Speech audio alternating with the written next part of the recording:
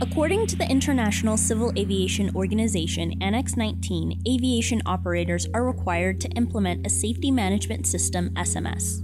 The SMS framework is found in Annex 19, Appendix 2, Document 9859 identifies 4 components with 12 elements of SMS.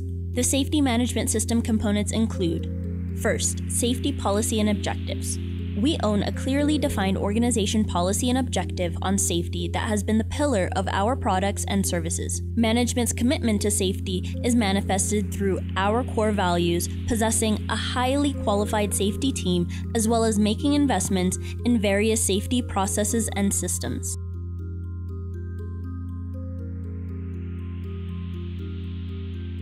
Second, safety risk management. We manage our risks through our proactive approach to hazard identification and reporting.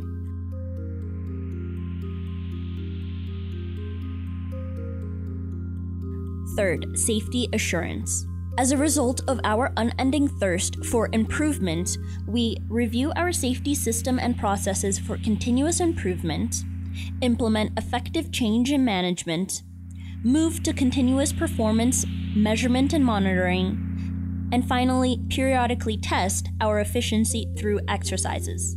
Our final safety management component is safety promotion. Driven by the desire of trust and employee participation, our safety promotion currently runs on the following: timely, consistent, and reliable communication of safety issues across our organization. Our #WingsOfSafety campaign makes all employees accountable.